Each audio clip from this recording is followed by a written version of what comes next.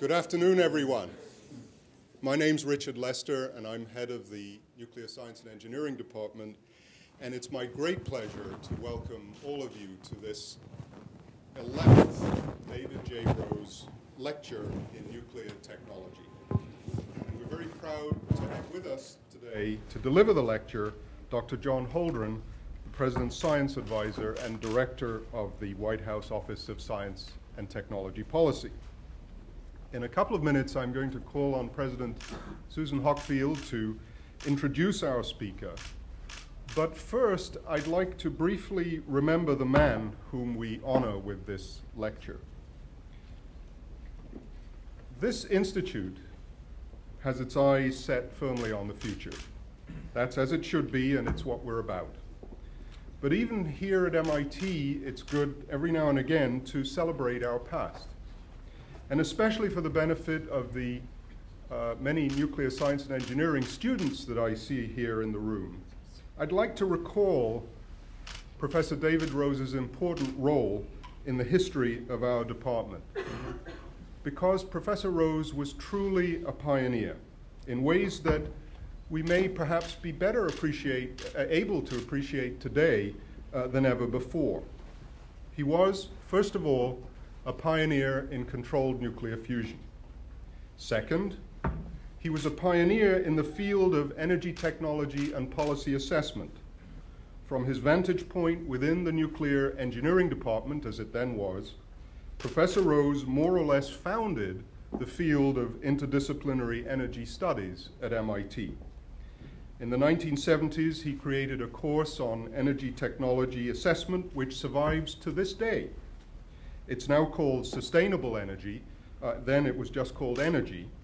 And indeed, the course has now been incorporated into the energy minor, the new energy undergraduate energy minor that has been established here at the Institute. It's also worthy of note that in the late 70s and early 1980s, David and his students conducted one of the earliest assessments of the relationship between energy systems and global climate change. So that was the second area in which David was a pioneer. And third, he was a leader in building bridges between the scientific and the theological communities. David's presence in the department at a time of great social turbulence surrounding the development of nuclear science and technology helped us to develop a coherent response as educators and researchers to the societal dimensions of the technologies and systems that we work on. He helped us to understand that in order to be effective engineers and scientists, we need to incorporate those societal dimensions into the practice of our discipline and into the teaching of it. And these ideas, David's ideas, continue to influence us today as we lay the foundations for the next phase of development of our department and of the future of the field of nuclear science and engineering. And I think that these same lessons are also being absorbed today into other fields of engineering, both here at MIT and elsewhere. As it happens, it is today exactly 25 years and 1 day since David passed away. And it's especially fitting that on this anniversary, we have John Holdren with us to deliver the Rose Lecture. There is no one on the national scene today who better represents the intellectual excellence, the engagement with public policy, and the moral compass that David pursued in his own life and that he strove to impart to his students in his all-too-short career as a scientist and an educator. We also have with us today several members of David's family who in some cases have traveled great distances to be here. Two of his children, Elizabeth Rose and Andrew Rose, his wife, the Reverend Renata Rose, and her sister, Brigitte Grime, as well as a number of David's colleagues from around the world. We welcome all of you on this special day. And before President Hockfield speaks, I'd like to call on Renata Rose to say just a few words of introduction to this lecture.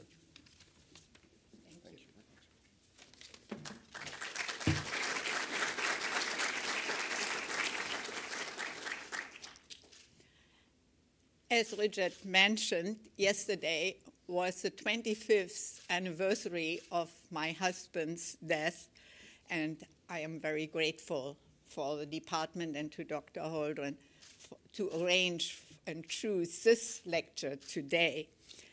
I'd like to say a few words about how I see David's legacy, which I think is as relevant today as it was 25 years ago. David constantly asks the question, how can science, especially nuclear science and technology, contribute to the common good, to the well-being of society, not only here, but in the world at large?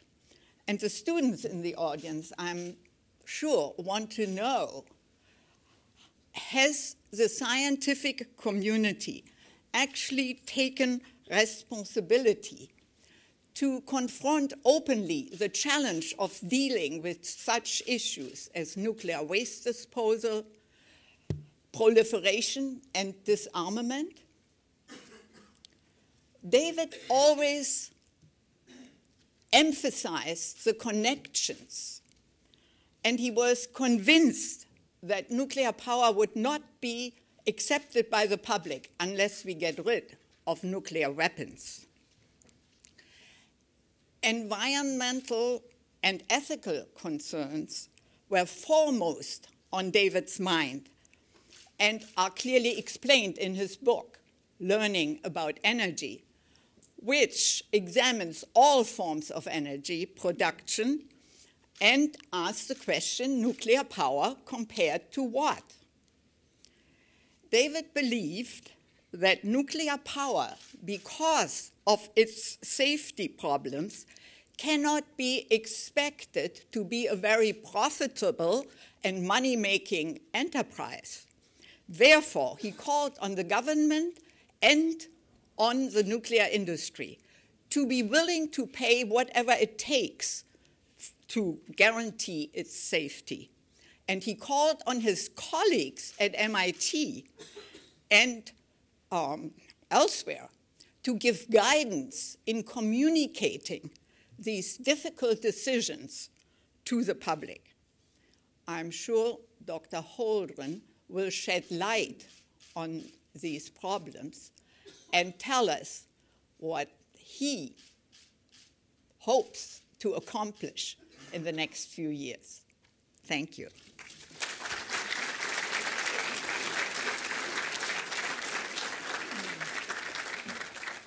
Thank you, Mrs. Rose.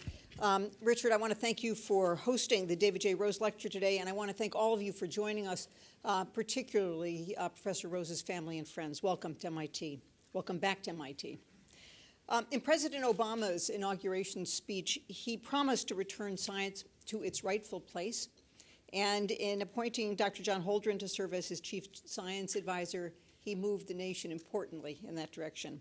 Dr. Holdren serves as Assistant to the President for Science and Technology, Director of the White House Office of Science and Technology Policy, and co-chair of the President's Council of Advisors on Science and Technology, which we know as PCAST.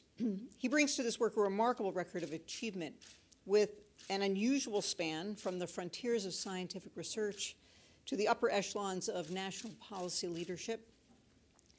To describe all of his contributions would be a lecture in and of itself, but since we want to hear from him and not only about him, I will attempt to capture his contributions briefly.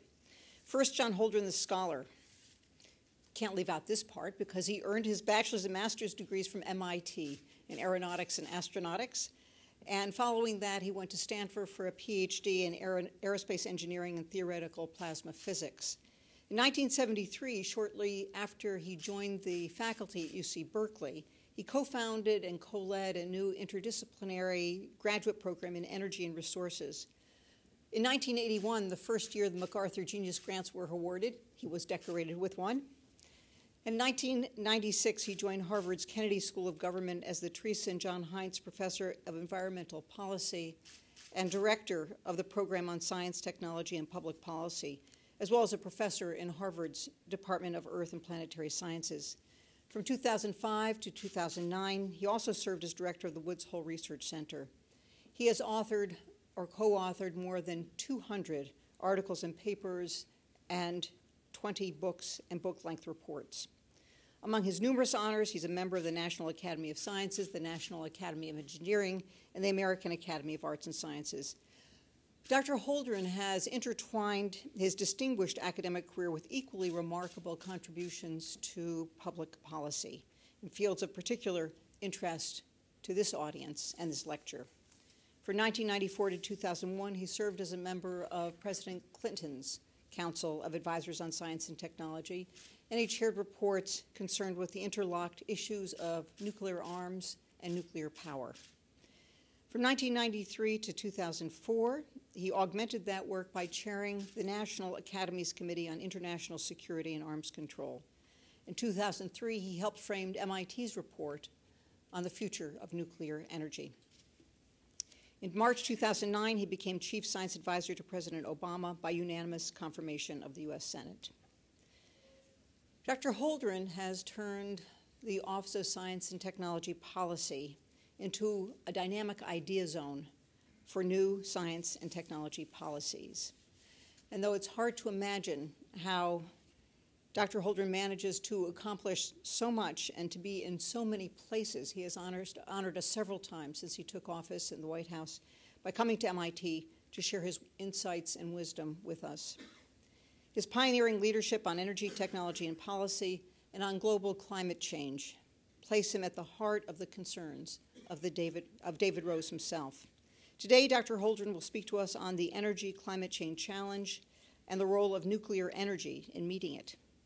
Please join me in welcoming an individual whose life's work beautifully reflects MIT's commitment to advancing knowledge in service to the world, Dr. John Holdren.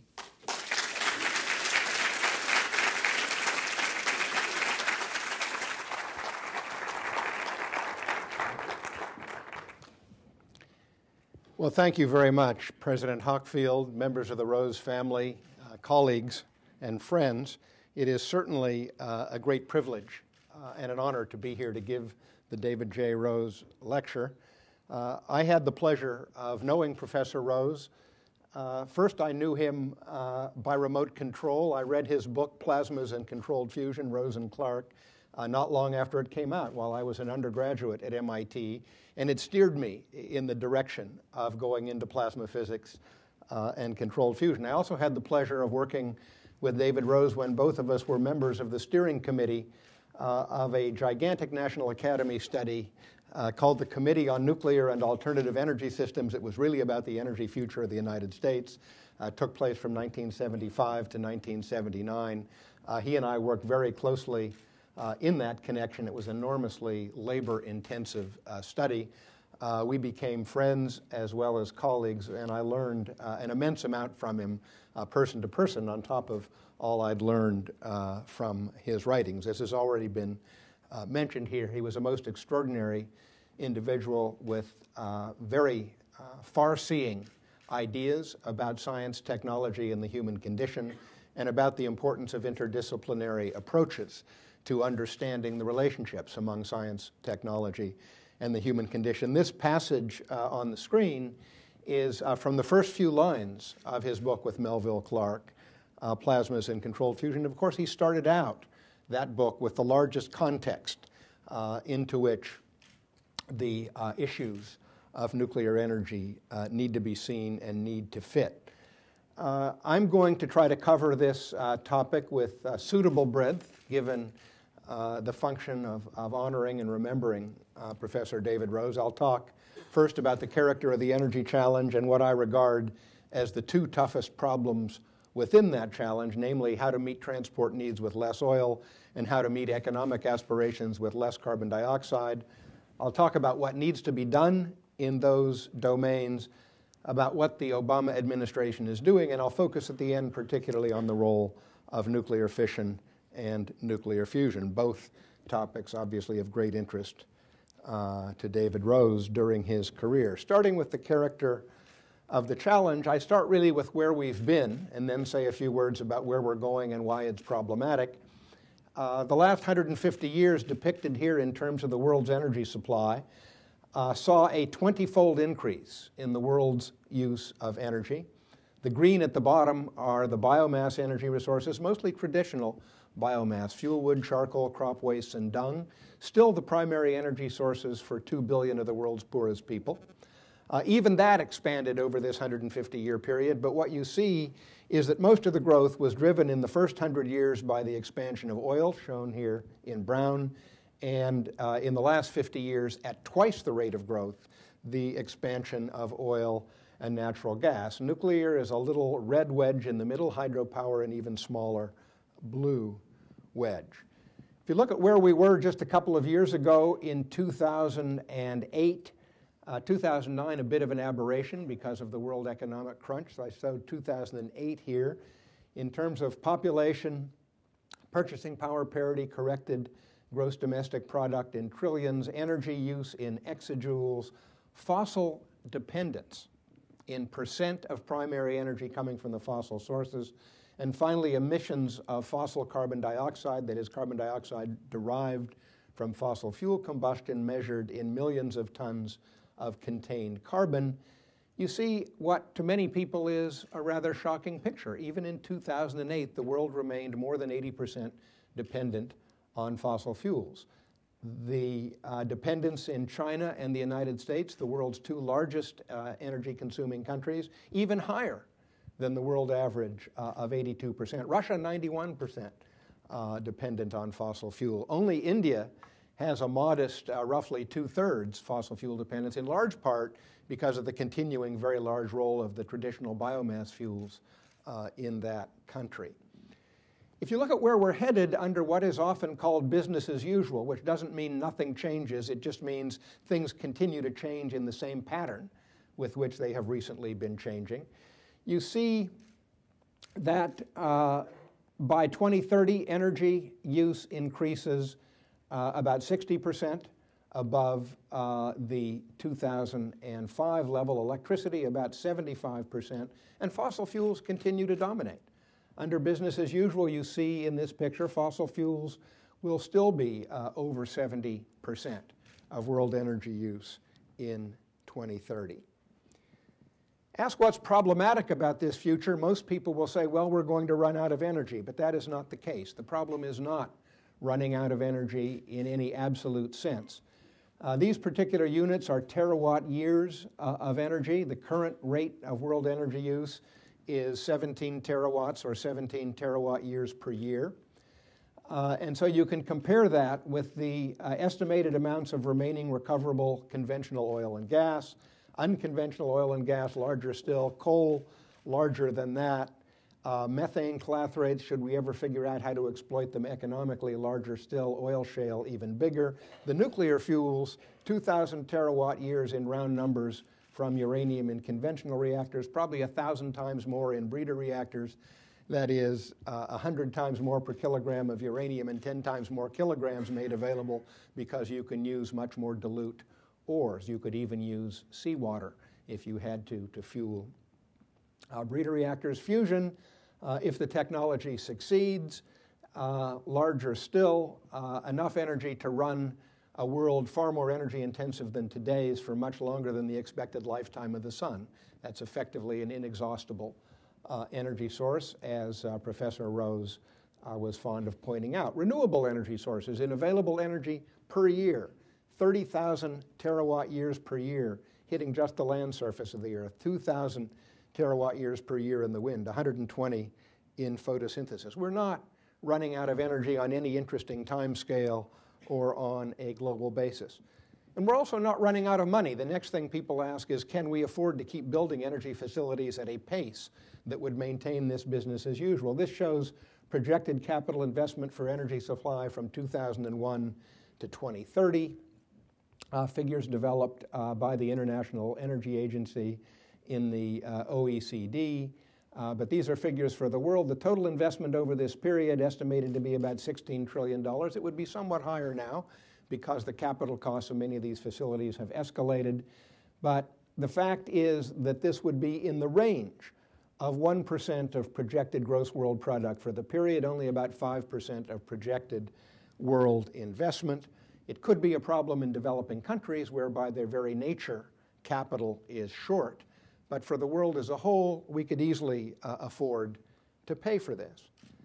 The real problems start, I think, with the economic, political, and security risks of fossil fuel dependence and extend into a variety of very serious and difficult environmental problems. Increasing dependence on imported oil and natural gas means economic vulnerability, as well as international tensions and even the prospect of conflict over access and terms of access. Coal burning for electricity and industry and oil burning in vehicles are the main sources of urban air pollution and regional air pollution, oxides of sulfur, oxides of nitrogen, hydrocarbons, and soot, with large impacts on public health and acid precipitation worldwide. And the emissions of carbon dioxide from all fossil fuel burning, the coal, the oil, the natural gas, are the largest driver of what I think we should be calling not global warming, but global climate disruption, already being associated with increasing harm to human well-being and rapidly getting worse. The further difficulty here is that all of the alternatives to conventional fossil fuels have liabilities and limitations of various kinds. I hasten to say before I show you the list, this doesn't mean we shouldn't use any of them. It just means there's no free lunch out there. There's no silver bullet. Traditional biofuels, which I've already mentioned, fuel wood, charcoal, crop waste, and dung, create a huge indoor air pollution hazard, being burned in crude stoves in inadequately ventilated indoor environments across the developing countries. Industrial biofuels can take land from forests and food production and increase food prices. Hydropower and wind, limited by the availability of suitable locations and conflicts over siting. I should say we're all in this country familiar with the phenomenon NIMBY, not in my backyard. We used to think that was confined to nuclear power plants and oil refineries, but now, having been in a struggle for over 8 years on Cape Cod to site a wind farm, I have been convinced that the appropriate acronym is now not NIMBY, but BANANA. BANANA stands for Build Absolutely Nothing Anywhere Near Anybody. Solar energy is both costly with current technology and intermittent. Nuclear fission, which of course we'll talk more about, has large requirements for capital and highly trained personnel, currently lacks agreed solutions for radioactive waste and managing the links to nuclear weaponry. Nuclear fusion, alas, doesn't work yet as an energy source. It's a wonderful energy sink. Fusion machines buy and use a lot of energy, but they don't yet produce more than they use. Coal to gas and coal to liquids as a way to reduce oil and gas imports. We've got a lot of coal and we could do that, but they roughly double carbon dioxide emissions per unit of delivered fuel energy.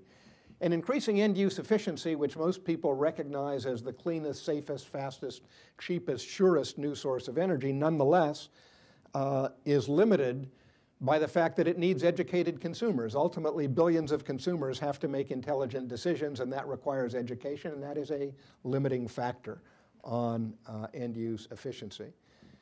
The two toughest problems, in my view, in this whole constellation of challenges associated with energy are, number one, how we can reduce the urban and regional air pollution and the dangers of overdependence on oil, despite growing global demand from the transportation system. Transportation system accounts for most oil use in the United States and elsewhere.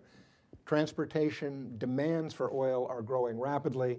All of the problems associated with it growing apace. This is an enormous challenge. The second of the two toughest problems, and I think harder still, is how we provide the affordable energy that's needed to create and sustain prosperity everywhere, in the countries that are already rich and the countries that are rapidly becoming richer. How we do that without wrecking the global climate with carbon dioxide emitted from fossil fuel burning in a world where we're still getting more than 80% of that energy from those fossil fuels. So let me elaborate briefly on these problems before turning to what we're doing and what the role of nuclear fission and fusion might be. Most of you are familiar with these numbers. I'll go through them very quickly. In my reference year of 2008, the United States alone was using 21 million barrels a day of oil and importing about 2/3 of it. The business as usual future had that oil use rising to 28 million barrels a day by 2030, with all of the increase coming from imports. The world was using 82 million barrels a day in 2008, almost 2/3 of that being traded internationally. Consumption was forecasted to rise to 120 million barrels a day by 2030. China's imports by 2030 were expected to pass 12 million barrels a day, about what the United States was importing in 2000. And it remains true that most of the world's known and suspected oil resources are in one of the most politically unstable regions in the world, the Middle East. Just to emphasize this point that transport accounts for most world oil use, this is the use of oil worldwide, historically and projected into the future. For electricity generation, almost none. Very little oil used for electricity generation anymore. Transportation, that great wide orange band, and then industrial, commercial, and residential uses, transportation overwhelmingly the dominant source of oil use. What's it doing to the environment? Most of it's used in transport vehicles. As we've seen, they're the largest sources of oxides of nitrogen and hydrocarbon air pollution. Number of cars in the world is soaring, producing increased congestion and thereby even more pollution than if there were less congestion. I was in Beijing 10 days ago. It's gridlocked most of the time, and you can't see the hills and mountains surrounding Beijing most of the time. In fact, often you can't see the buildings half a mile away in Beijing. And the number of cars registered in Beijing has recently been increasing at between 30 and 50% per year, if you can imagine that. The combustion of petroleum fuels accounts for something in the range of 40% of the CO2 emissions from energy, about the same as coal, and that's expected to continue under business as usual. If you just look at the problem of acid precipitation, this shows wet and dry reactive nitrogen deposition from the atmosphere. On the left in the early 90s, in the right projected for 2050. All you have to know about the scale is that yellow is worse, orange is terrible, brown is awful. And you look at the projected patterns of deposition for 2050, this is a huge potential problem for the world. Turning to climate change, the essence of the matter is that global climate is changing rapidly compared to natural variations that have occurred over geologic time. Humans are almost without doubt responsible for most of the change. Carbon dioxide emissions are the largest driver of that change, and 75 to 85% of those carbon dioxide emissions are coming from the combustion of fossil fuels. The rest, most of the rest, except for a bit from cement production, is coming from deforestation, largely in the tropics. Those fossil carbon dioxide emissions are immense in absolute quantity, about 31 billion tons of CO2 per year in 2008, difficult by virtue of that enormous volume to capture and to store. And the further aspect of this challenge, which many people, I think, underrate, is that our fossil fuel dependent global energy system, 80% fossil fuel dependent system, represents a capital investment in the neighborhood of $15 trillion. That's what it would cost you if you had to replace all the power plants, transmission lines, oil refineries, pipelines, coal mines in the world. You'd have to invest $15 trillion. And ordinarily, that $15 trillion investment takes 30 to 40 years to turn over.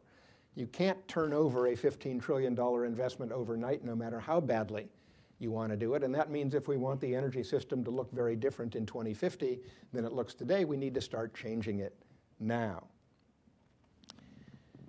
And the bottom line in this climate change challenge is that avoiding the biggest risks from climate change requires that we start sharply reducing the ratio of carbon dioxide released to energy used, starting essentially immediately.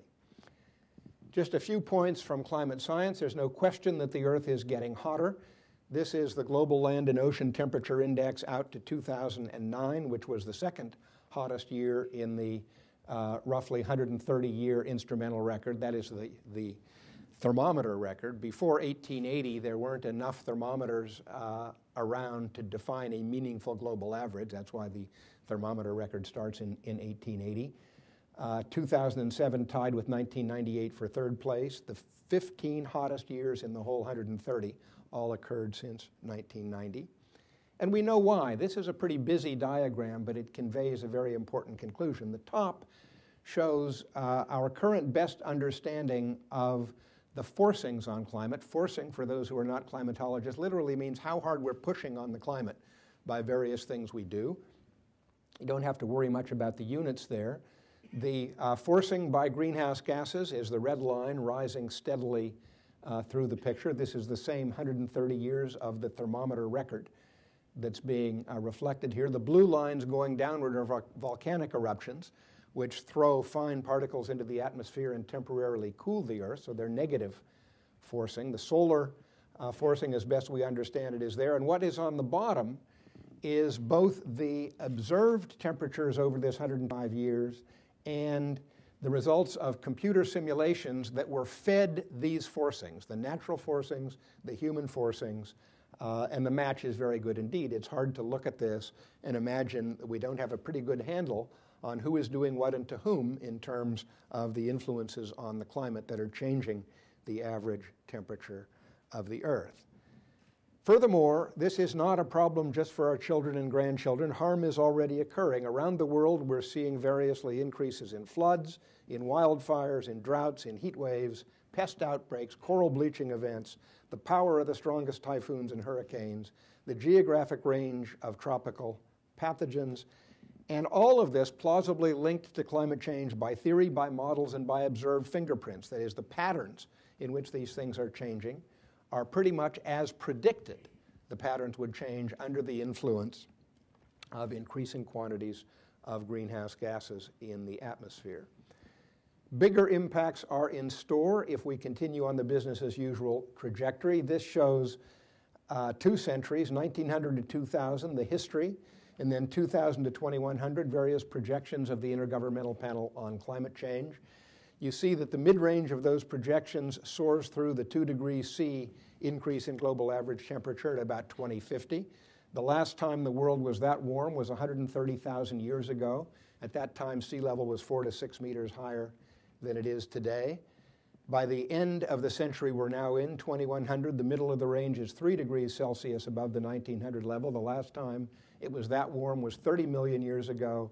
At that time, there were crocodiles swimming off of Greenland, palm trees in Wyoming, very different world. And sea level was 20 to 30 meters higher than today. That's not to say that sea level will reach those levels as soon as the temperature reaches that level. The lag in the ice disappearing is generally in the range of thousands of years, but we will come back to the point of how fast the sea level could go up. What's expected in the future is a great deal more of all the kinds of harm we're already seeing. Hotter summer, this shows the percentage of summers warmer than the current 95th percentile warm summers around the world under a 2 degrees C global average warming. You see most of the world will have 90% of their summers or more hotter than the current 95th percentile. Crop yields for small temperature increases do all right, but they start to drop after that. These are the most recent simulations of declines in crop yields with increasing temperature from a report by the National Academies out this year. And the longer term, this is my favorite sea level diagram because it's animated. This was produced by a former doctoral student of mine, now Dr. Jeff Balicki. The current estimates indicate that sea level could rise by as much as 1 to 2 meters by 2100, 3 to 12 meters in the next few hundred years, up to 70 meters eventually. And this just shows the consequences for the area in which we sit of those various degrees of sea level rise. What do we need to do? Well, with respect to oil, there are a lot of obvious things to do. Strengthen vehicle fuel economy standards, provide incentives to both manufacturers and consumers to promote domestic production and increased use of advanced vehicles of a variety of kinds, accelerate the development and deployment of non-petroleum transportation fuel alternatives, picking the ones that, for example, don't compete with food and don't cause us to cut down our tropical forests, improve and promote rail and other public transportation and land use planning for shorter commutes, and build international cooperation to promote alternatives to expanded oil use everywhere. This is a problem we cannot solve by ourselves, just as the climate problem is, and I turn to that. Now, in terms of climate change, we have only 3 options. Mitigation, the things we can do to reduce the pace and magnitude of the climate change that occurs. Adaptation, meaning measures you take to reduce the adverse impacts on human well-being resulting from changes that you do not avoid through mitigation. And the third option is suffering. Suffering the adverse impacts that are not avoided by either mitigation or adaptation. Those are the options. And they're both essential. No feasible amount of mitigation can stop climate change in its tracks.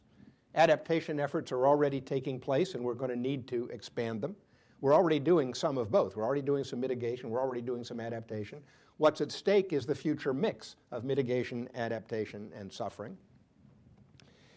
And a key point is that adaptation becomes costlier, more difficult, and less effective as the magnitude of the changes to which you're trying to adapt grows. And that means that what we need is enough mitigation to avoid an unmanageable degree of climate change and enough adaptation to manage the degree of climate change that is not avoidable. Lots of possibilities for adaptation: change what we grow and where we grow it, develop heat, drought, and salt-resistant crops, strengthen public health and environmental engineering defenses against tropical diseases, new water projects for flood control and drought management, dikes and storm surge barriers against sea level rise, avoiding further development on floodplains and near sea level. And the important point is a lot of these things are worth doing anyway. They're win-wins. They're things we would want to do even if we weren't worried about climate change. I'm in some need of a glass of water. Could such a thing be arranged? Losing my voice up here. Apologies for that, but I will careen ahead. Mitigation possibilities. Number of things that we're obviously going to do. Reduce emissions of greenhouse gases and soot. Black soot, which absorbs sunlight and also heats the atmosphere and the earth, from the energy sector. Reduce deforestation, increase reforestation and afforestation. Modify agricultural practices to reduce emissions of greenhouse gases and build up soil carbon. Some other things we might do geoengineering, so-called, to create cooling effects to offset greenhouse heating. The most innocuous form of this is making roofs and pavement white instead of black, so they reflect energy rather than absorb it. There are much more ambitious and controversial schemes as well that might ultimately be contemplated if we get desperate enough. Oh, thank you. Cough drop might do it, yes. And we could, in principle, scrub greenhouse gases from the atmosphere technologically, make artificial trees. I see some water approaching. Please do come. Thank you very much. Splash it all over the computer, that would be the end, yeah.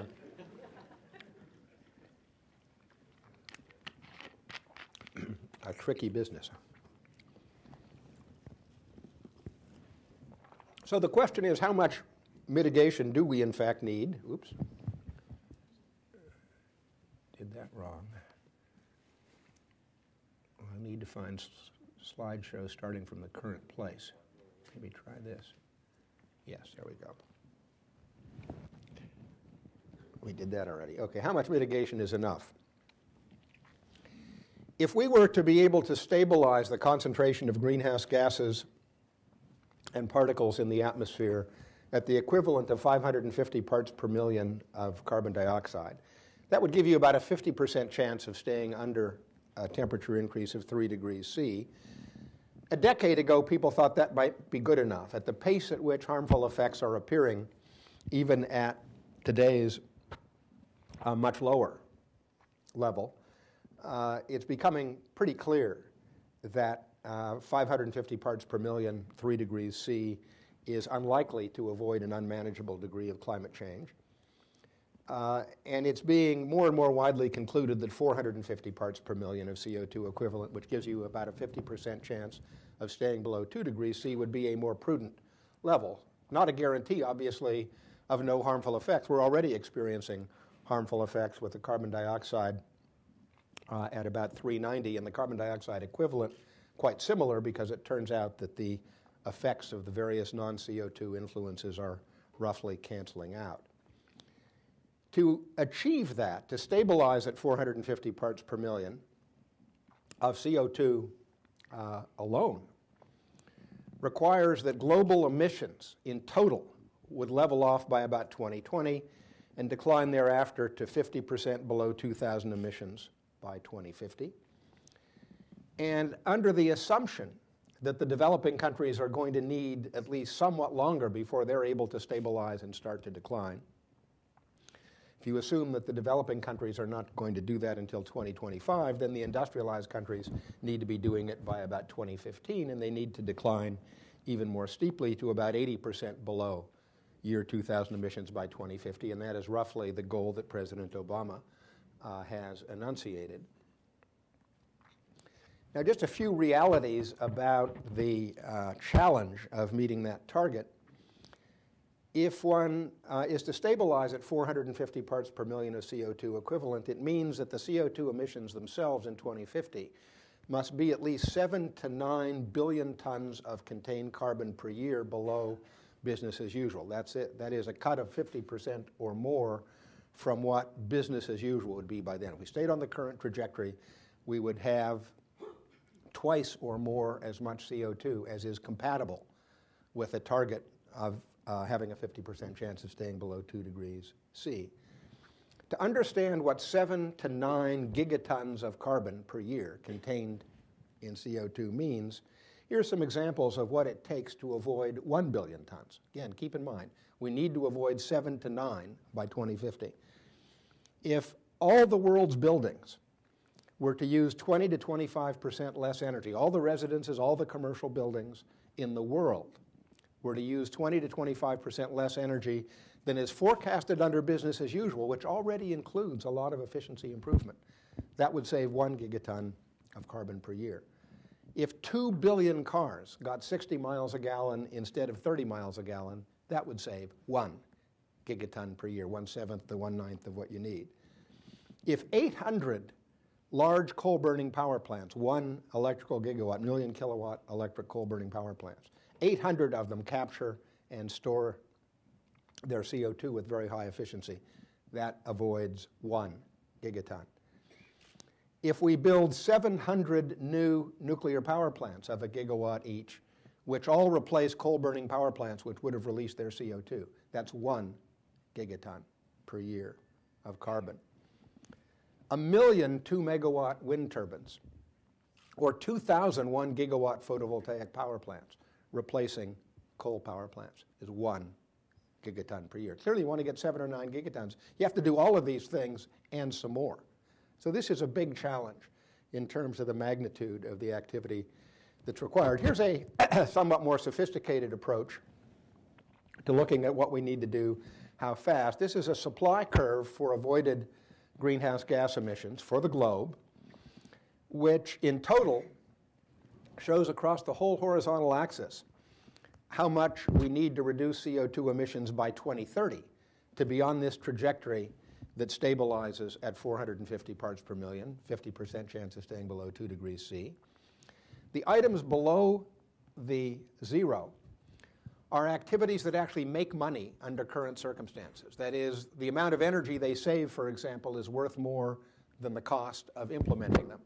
So those are things that, in principle, in an economically rational world, we'd be doing already that would have the effect of reducing CO2 emissions but would have other benefits, which is why we'd be doing them even in the absence of any economic incentive currently to reduce these emissions. The items that have bars extending above the line are things you have to pay for. That is, there's a net cost of using these measures.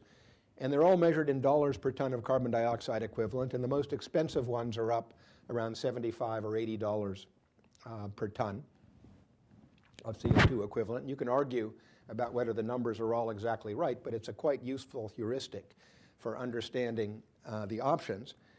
And the way I like to think about what this tells us about policy needs is shown here. I like the fruit tree metaphor. The stuff that already pays is low-hanging fruit or fruit that's lying on the ground. And the only problem, there's a fence around the tree in the form of a variety of barriers to getting at that low-hanging fruit and the fruit on the ground. And those barriers are information barriers, they're financing barriers, they're perverse incentives of a variety of kinds. We can get rid of those through policies. Get rid of the barriers to picking the low-hanging fruit. In the middle range, What one has is a variety of options that would become attractive if we had a modest price on greenhouse gas emissions. And there, what we need is to embed such a price in national and global policy. So there is an economic incentive reflecting the social cost of putting this stuff in the atmosphere that produces an incentive to do these somewhat more expensive measures. On the far right are measures that would be too expensive even under the modest charges for greenhouse gas emissions that are likely to be implemented over the next 20 years. And so what you need there is research and development and demonstration to lower that highest hanging fruit into reach. So we have a three-pronged set of needs in energy policy, essentially barrier busting, incentives to reach higher into the tree, and research, development, and demonstration to lower the highest hanging fruit into reach. So what are we doing in this domain? Well, the strategy is, first of all, to try to promote recognition that the problem is real and that acting sooner is preferable to acting later. That's partly because the longer we wait, the bigger the damages will become and the more rapid the reductions that will be needed to stabilize the atmosphere.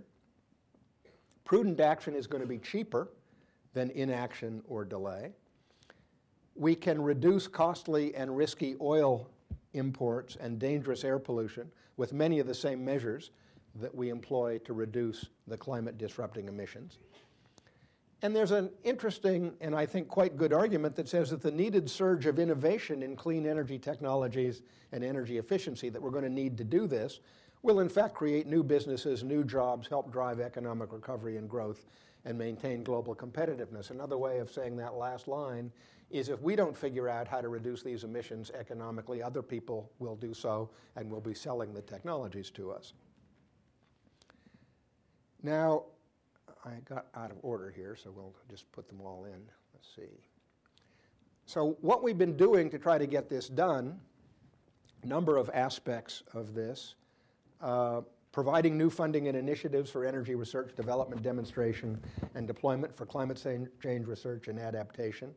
We've been revitalizing the U.S. Global Change Research Program and other interagency efforts, trying to work with Congress, that's been a challenge, to get comprehensive energy and climate legislation that would put a price on greenhouse gas emissions, and working with other countries to build cooperation in clean energy technology and to develop individual and joint climate policies that are consistent with avoiding the unmanageable. Some of the initiatives, the Recovery Act had $80 billion for clean and efficient energy in it, including efficient transportation. The new ARPA-E, the Advanced Research Projects Agency for Energy, got $400 million in the Recovery Act for 2009 and 10. Budget proposal by the President for 2011 is $300 million more. Variety of other increases in the Department of Energy's budget. All applied energy R&D in the President's 2011 request would be $3.9 billion, a 7% increase. Energy Frontier Research Centers would get $140 million. The Energy Innovation Hubs, $107 million. Basic Energy Science is up 12%. If you look at the history of applied energy technology research, development, and demonstration over the period from 1978 to 2011, you see that we have been gradually coming up again, except for a very rapid boost in the Recovery Act period. And of course, many people are wondering what we do for an encore when the Recovery Act money runs out. Virtually everybody who studies this concludes that we should be spending something in the range of 3 to 4 times as much on energy research, development, and demonstration in the federal government as we are now, as well as providing additional incentive to the private sector to do more in this domain. There are a lot of things that different agencies are doing that don't require the consent of the Congress. EPA and Department of Transportation, of course, announced last year new fuel economy and CO2 tailpipe standards for the first time. That is, combining fuel economy and greenhouse gas emissions. And new standards, as reported in this morning's newspaper, so I can say it now, are coming for medium-duty and heavy-duty trucks. EPA's endangerment finding, of course. NOAA restructuring to consolidate all its activities related to what are now being called climate services, sort of analogous to the Weather Service. to provide the information that people need to effectively adapt to climate change. Department of Interior has been restructuring to develop climate change response centers, and so on.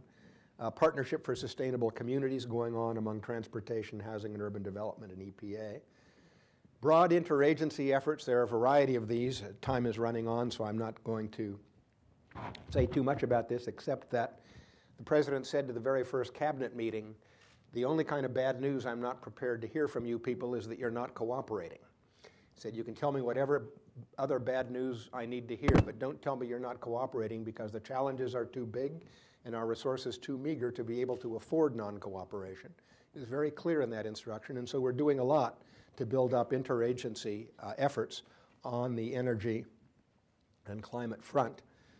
In terms of national climate change legislation, President Obama was emphatic that that legislation should include climate. That was not sufficient. We reluctantly and temporarily abandoned that hope because of insufficient support in the Senate, but we will be back. We are going to try in the next Congress. Again, the President has been making that clear. And in the meantime, EPA is moving ahead to control greenhouse gas emissions by regulation. Not the optimal approach, but if we can't get a price on carbon, we're going to do what we can with the powers we've got.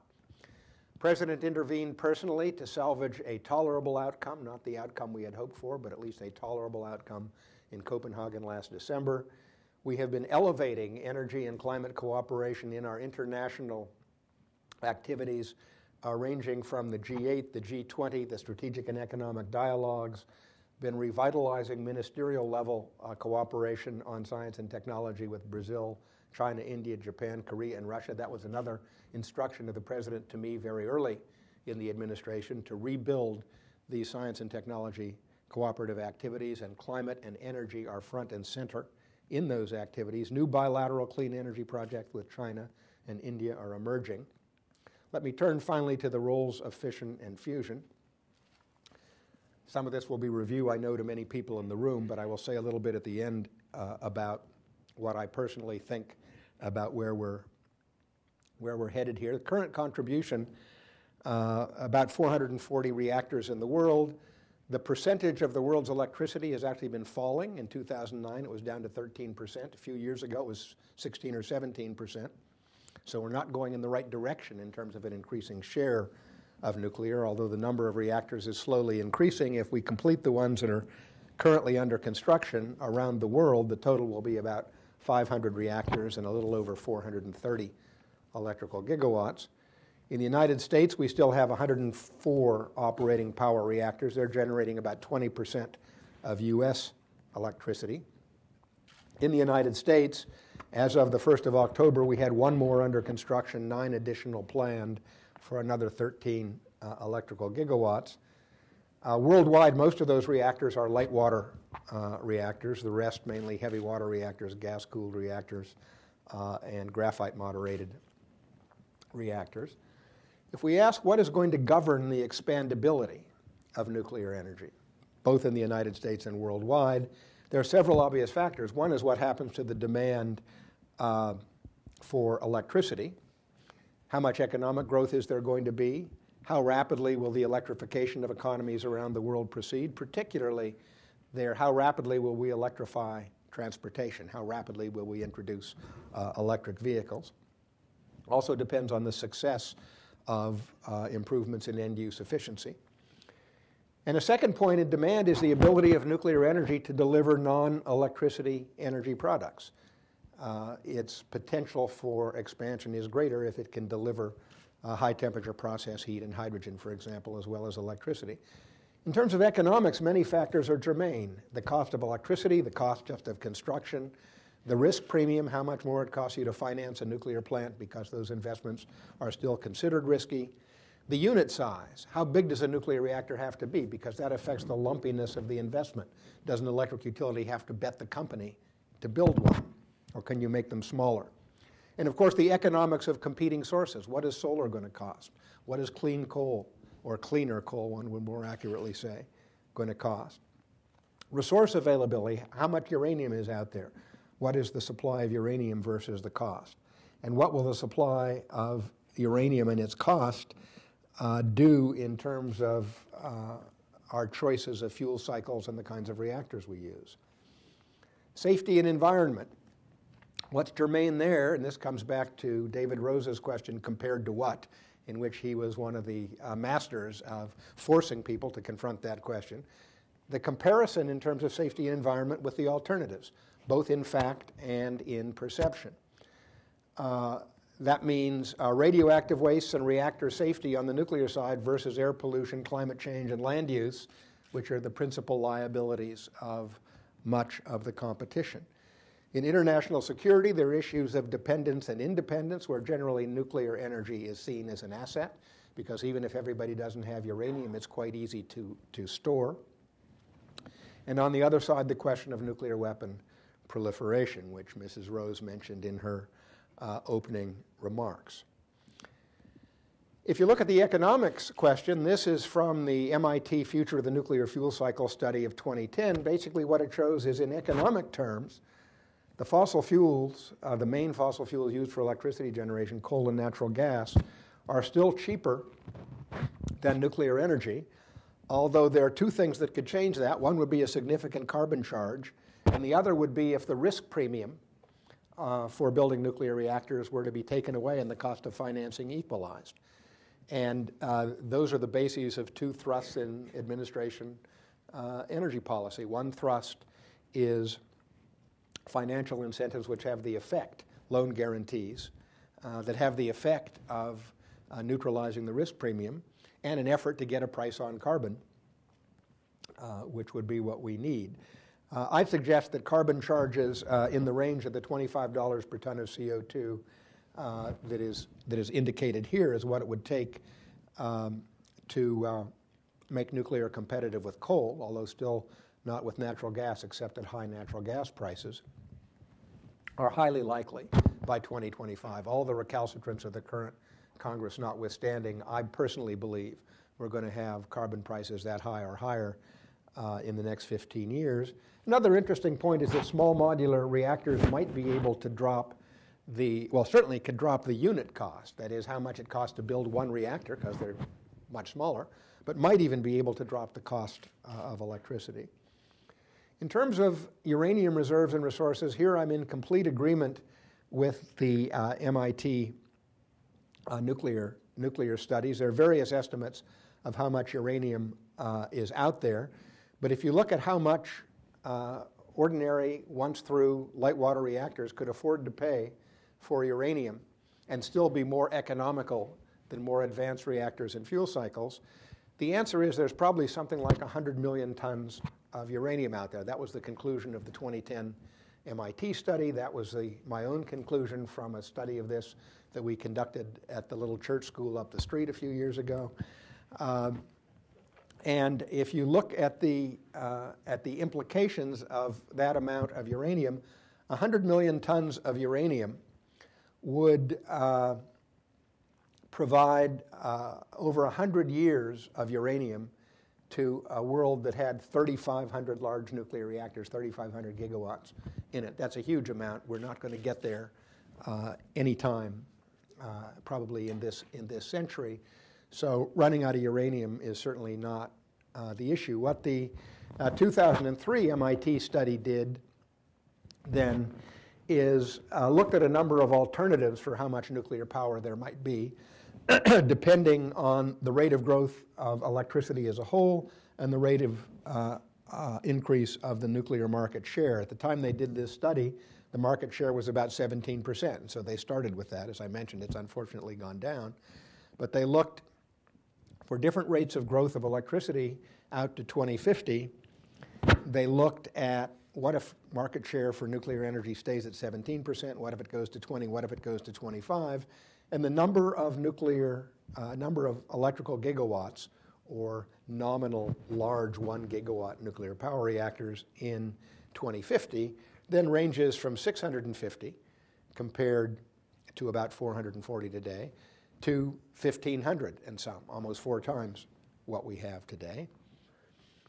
And to understand what that means, one can do some interesting calculations. What I looked at here is consider a 1700 number, a little higher than the high MIT range for 2050, which is halfway to a world of 3,500 gigawatts in 2100, or about 10 times more in 2100 than we had in 2000.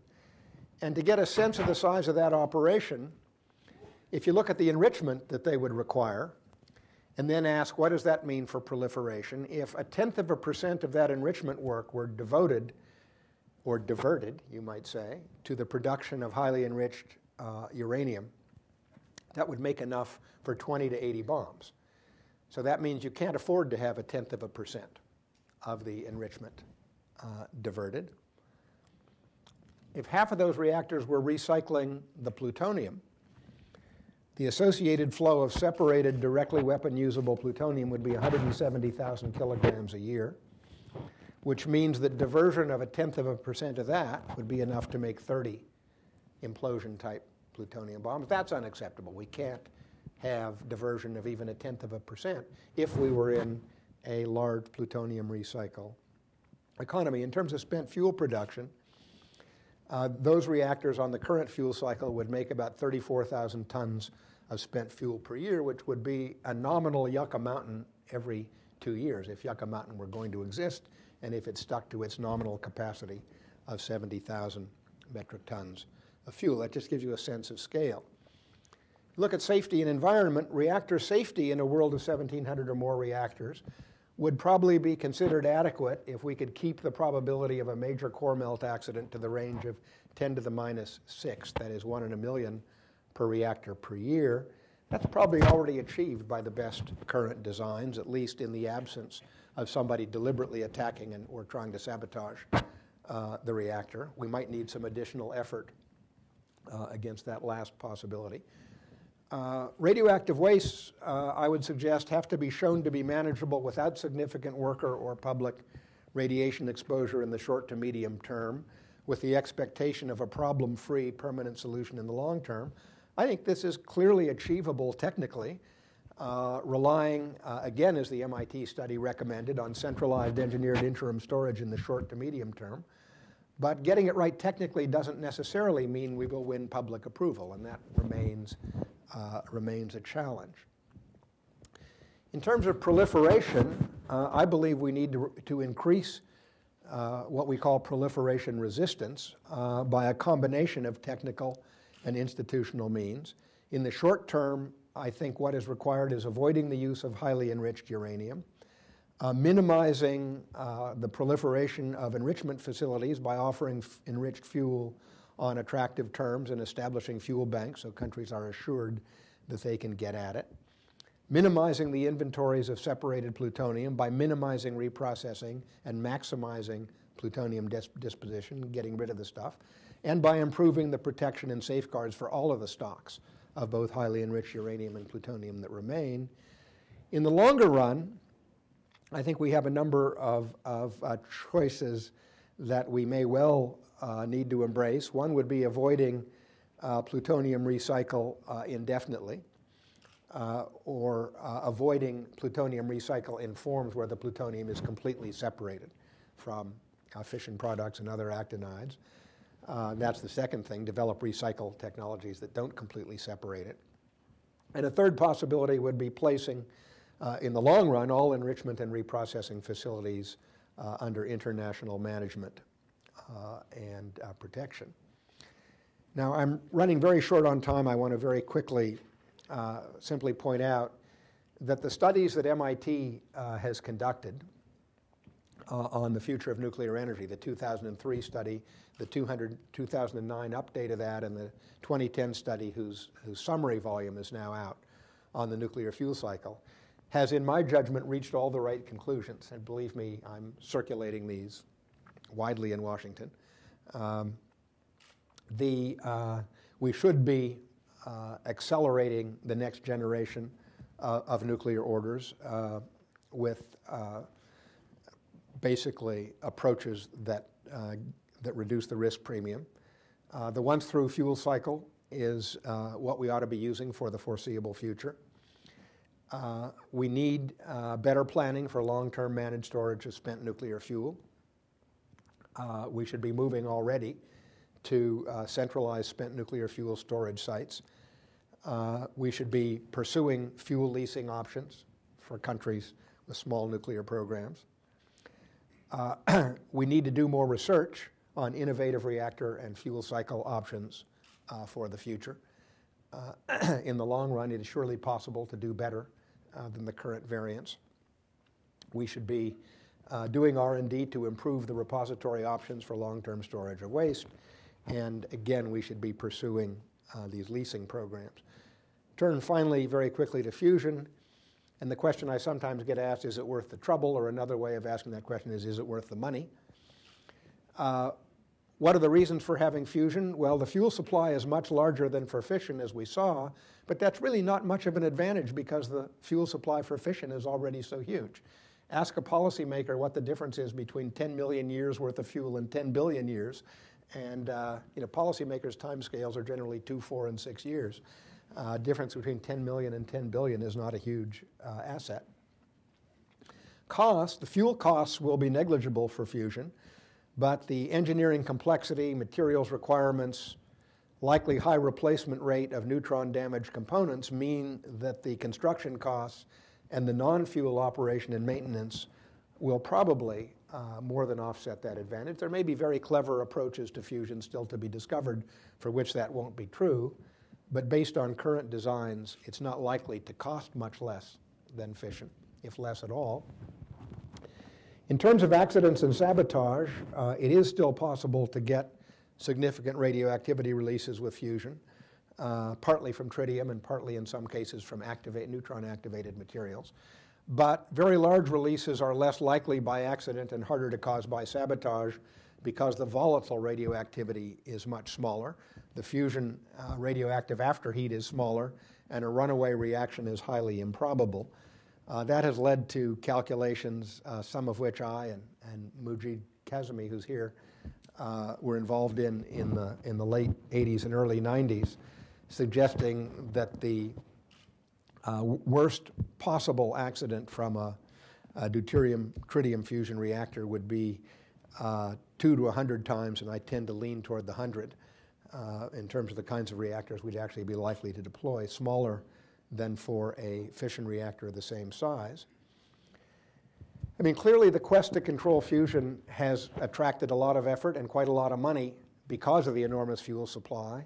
The likelihood that fusion reactors will be safer, will generate less troublesome radioactive waste, easier to safeguard than fission for a whole variety of reasons. Above all, in a normally operating fusion power plant, there wouldn't be any fissile material at all. It would have to be substantially modified to produce any. And of course, part of the attraction is the science and technology involved are fascinating. But the technical challenges of getting there remain very large. We've invested more than $20 billion in fusion R&D worldwide to date. It's likely that at least another 30 to 40 billion and 30 to 40 more years will be needed before fusion is able to contribute to electricity supply, and we're not certain it will then. The challenges are very large. We have made a lot of progress. If you look at the progress in fusion power from the early 70s to the mid-90s, the rate of improvement actually exceeded Moore's law, generally applied to semiconductors. Unfortunately, the absolute level of achievement at the end of that period was still below what is needed for energy break even. The best performance of the JET, the Joint European Tokamak, the current world record holder, was it very briefly was able to generate about 2/3 of what had to be supplied to it to heat and maintain the plasma. So still a loser. ITER, the next generation, shown in this ancient diagram from a PCAS study in 1995 as being available around 2010, is now not expected until 2018. So this curve gets even flatter in terms of the next level of performance. There's been a lot of progress, but we still have a ways to go. There's a good case for it, in my judgment. And the case is summarized here. We don't have that many long-term alternatives. I was talking about what we have to do by 2050. You have to ask yourself, what are we going to do for an encore after 2050? It would be very nice to have fusion in that mix, and given its potential advantages over other alternatives, summarized here, I think it's worth the money. My personal judgment is that we should be investing the money, and we are continuing to do it in the United States and in other countries, but it remains controversial. And it's hard to justify as much as fusion costs and will cost when all we're spending on all energy R&D together is 5 to 8 times as much as we need to be spending on fusion, when fusion's probably not going to generate a commercial kilowatt hour until 2050 or later. The solution to that, in my view, is not to stop research on fusion, it's to ramp up the amount of energy we're spending on, the amount of money we're spending on energy R&D altogether. And again, that's what a new PCAST report, which Ernie Moniz has co-chaired, will shortly be out recommending. It's what the odd couple of the American Enterprise Institute and the Brookings Institution just recommended. It's what PCAST recommended in the Clinton administration. It's what President Obama said he wanted to do during the campaign and has said since, $15 billion a year rather than $4 billion a year on energy technology R&D. If we did that, we could afford to find out whether we can make fusion work and do the other things that we need to do as well. And I think that's where we should be going. Thank you very much.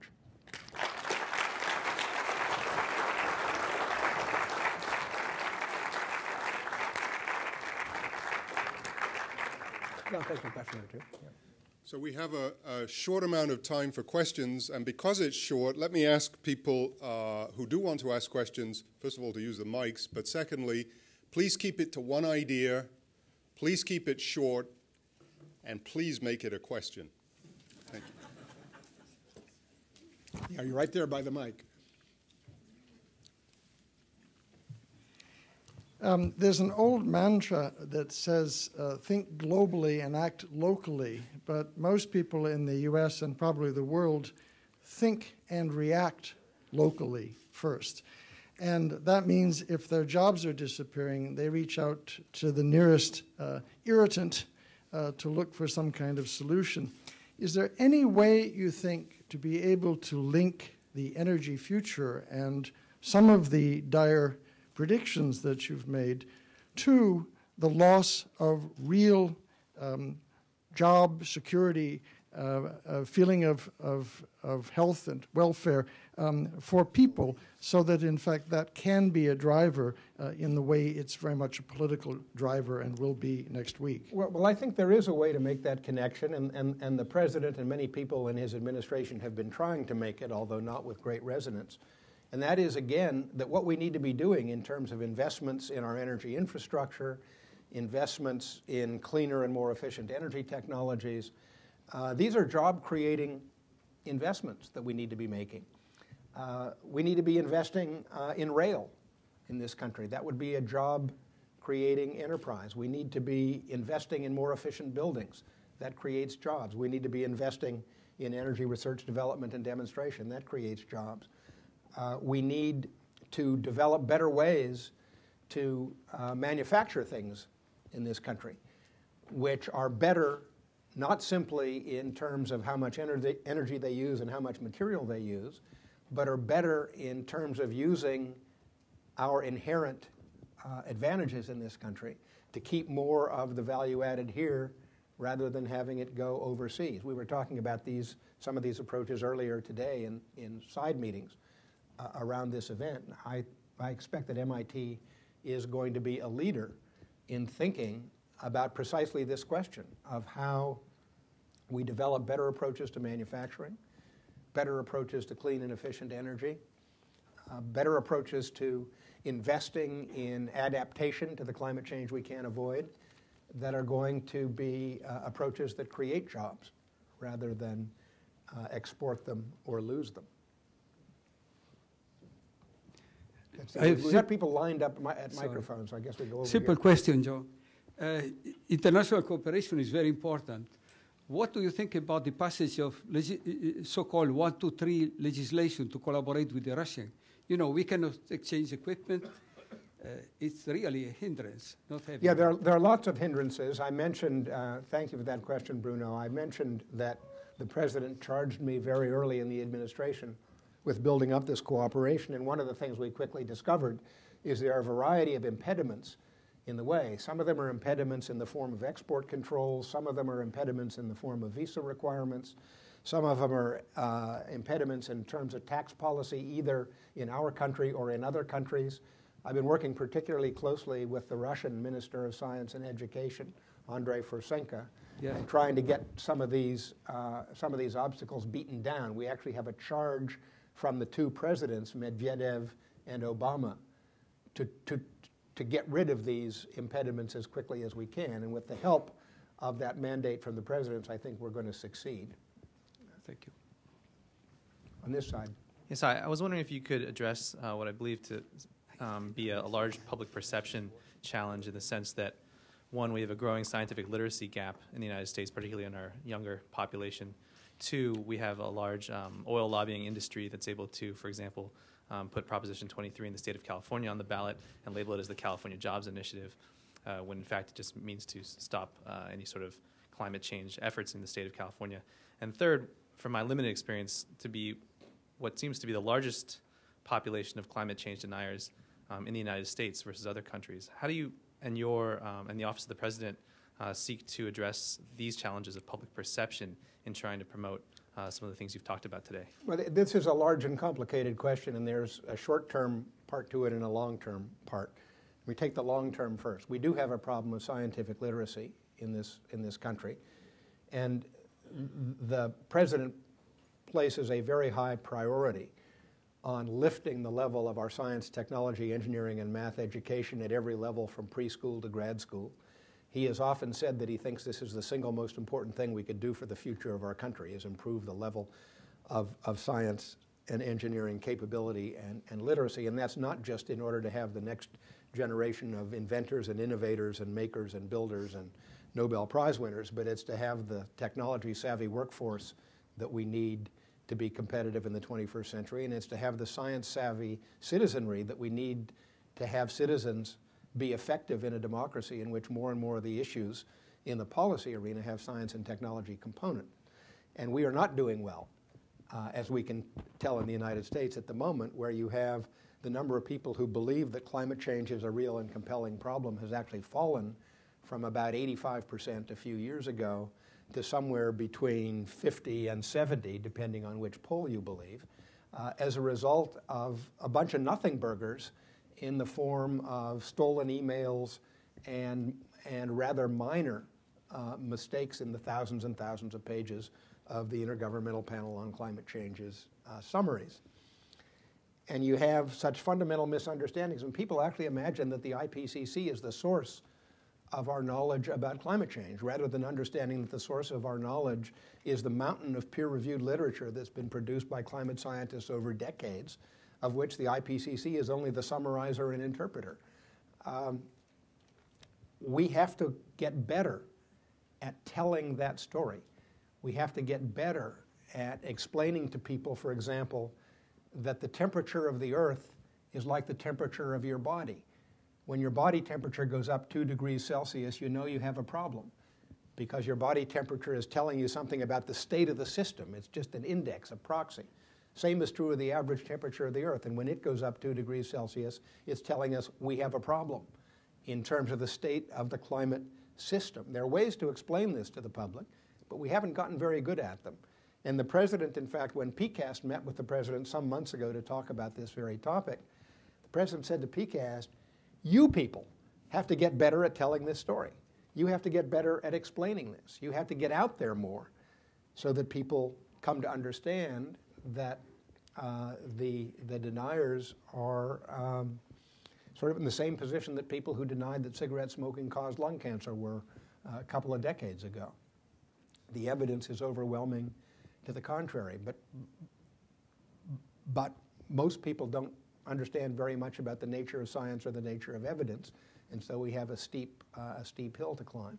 We also have, I think, a real challenge that comes from the fact that so many of our media love controversy, that they will give equal time to opposite sides of anything, no matter what the balance of respectable opinion and analysis is. And we have a problem, I think, with money in our political system. which you also alluded to in your question. The president thought the Citizens United decision of the Supreme Court was so bad that he chastised the Supreme Court in his State of the Union message, to the discomfort of some of the members sitting there. I agree with that. I think we have a terrible situation where unlimited amounts of money can be poured into political campaigns and people don't even know who provided it. When there's no transparency and no accountability in that sense, you're going to have a lot of nonsense out there being paid for by folks with particular agendas. This side. Hi, quick question. Would a national broadband plan have a major impact on scientific research? That's a really good question. I think we need a national broadband plan, and I think that better broadband would certainly have a positive impact in a variety of ways. I don't really have an intelligent opinion about how much it would improve the pace of discovery and innovation in science and technology. There would be an improvement in the productivity of the science and engineering enterprise, but I can't say by how much. I don't know if anybody can. You got an answer to that, Richard? Over here. Looking at the massive expansion of the nuclear energy sectors in India, in China, in South Korea, do you think the U.S. will be likely to be able to retain their current position of being technology leaders in that domain? And is that actually your objective, to retain that position? I think for a whole variety of reasons, the United States needs to stay at the cutting edge of nuclear technology. And in order for us to do that, it would be nice if we had a domestic nuclear industry building nuclear power plants in this country. I would like to see that happen. Steve Chu would like to see it happen. The president would like to see it happen, not least because if I didn't make that clear enough in this talk, although nuclear energy is not a panacea for the climate problem, there is no panacea. It could make a significant contribution if we could make it expandable again. It would be easier to solve the climate problem with the help of nuclear energy than without it. And I think it's in our interest, therefore, to help ourselves and help the rest of the world figure out how to get that done with the appropriate technologies, the appropriate training, the appropriate regulations. And, if you look at China and India, South Korea, they are expanding their nuclear operations rapidly. It will be a long time before they're as big even as the U.S. nuclear operation is today. We still have the most nuclear reactors in the world, the most nuclear kilowatt hours in the world. People say, oh, France is the leader. They get 78% of their electricity from nuclear energy. But we generate more than twice as many nuclear kilowatt hours as France does. We get a smaller percentage of our electricity because our electricity pie is so much bigger. So the United States is not yet in any danger of being left in the dust in this domain, but we've got to pay attention. We've got to make the investments. We've got to do what needs to be done to create the environment in which this technology becomes expandable again. Last question. Okay, a lot has been said about global responsibility and how the U.S. can be a leader in actually leading the world to reduce climate change and go into greener technology. So my question is, would it be feasible to actually move beyond just nuclear investment and nuclear deals with foreign countries and move into actually investing in alternative energy technology and other such as solar energy, wind energy? And do you think that the U.S. would have the funds or the incentive to do these things? Oh, absolutely. I mean, again, I hope I made clear that there is no silver bullet, that we can't do only one thing. We need the renewables. We need increased efficiency. We need clean biofuels. We need better fuel cells. We need electric vehicles. We need more wind turbines. We need cheaper photovoltaic cells. We're investing in all of those things. We should be investing much more. When I talk to my counterparts in other countries, and I have met with the science ministers of India, of Russia, of China, of Japan, of South Korea, of Brazil, among many others, everybody puts at the top of the list of the topics on which they want to cooperate the following four: clean energy, climate change, sustainable agriculture, and public health, biomedicine and public health. There are other issues, Some want to cooperate on nanotech.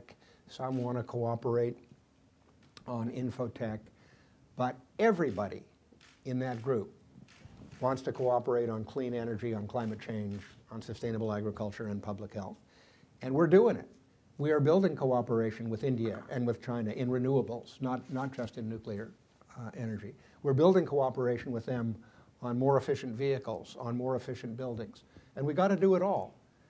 If you look at the magnitude of the challenge and the amount by which we need to reduce the ratio of greenhouse gas emissions to useful energy supplied to the economy, we can leave no stone unturned. And that's what we're trying to get done.